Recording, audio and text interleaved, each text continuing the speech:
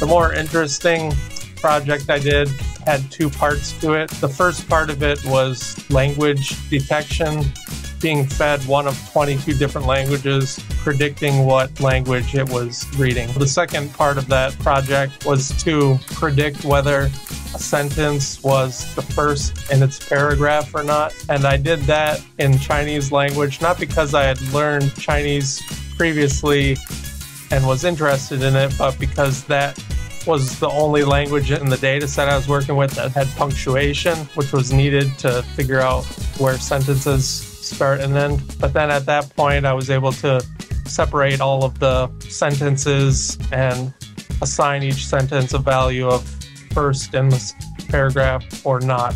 I used latent semantic analysis, which breaks each sentence up into a number of topics, and then using that transformed data to then predict whether a sentence was first in a paragraph or not. And it got 60% accuracy. So I don't know how great it was, but I was glad that it at least worked and it was better than 50%.